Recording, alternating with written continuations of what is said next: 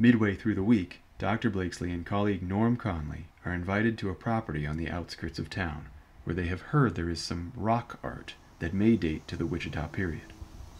What they find is unlike anything they have seen before. Go up this way a bit, right about there.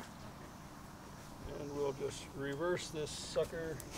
This boulder is carved not with images and symbols, but with tiny channels, steps, and chambers. It seems to form a world in miniature.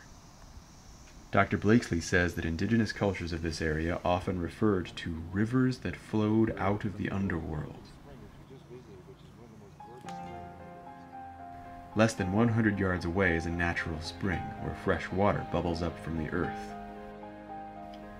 That's when they realize these carvings may be interactive.